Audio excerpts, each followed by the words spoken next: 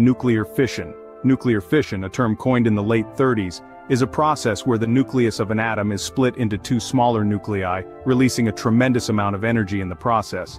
This phenomenon was first observed by scientists Otto Hahn and Fritz Strassmann, but it was Lisa Meitner and Otto Frisch who recognized it as a new type of nuclear reaction. This discovery led to a groundbreaking concept, the chain reaction.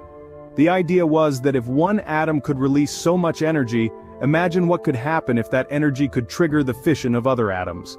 A self-sustaining chain reaction could potentially release an astronomical amount of energy.